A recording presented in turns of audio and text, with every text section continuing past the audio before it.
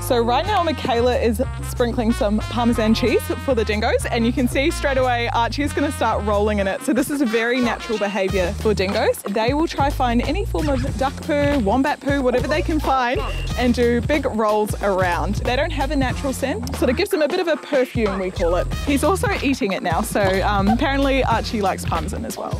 But as long as they're happy, we're happy. Hello, Evies. We've got Jira and Evie here, and behind you is their brother, Archie, up on the rock.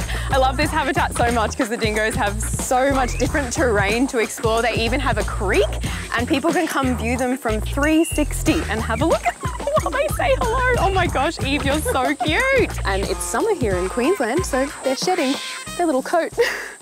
Oh my gosh, you're getting kisses.